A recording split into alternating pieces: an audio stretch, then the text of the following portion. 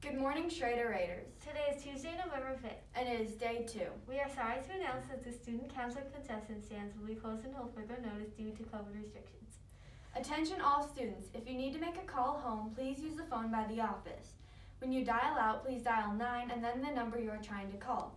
Please don't dial 911 as this number is used only for emergencies. Congratulations to Miss Offit's RT for winning Week 8 of the Schrader football pool. They correctly guessed 10 games and won the tiebreaker. They will enjoy cookies and their traveling trophy for this week. Good luck in Week 9.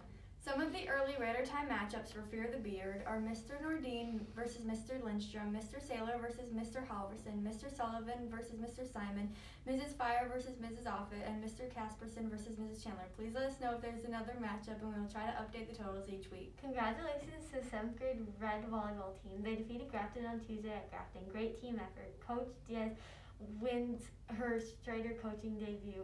If you want to watch the game, go to Spoilers on the YouTube channel. Happy birthday today to Lauren E. Today's lunch is Sloppy Joe, hot ham and cheese, or a sandwich meal, and Friday's lunch choice is chicken strips.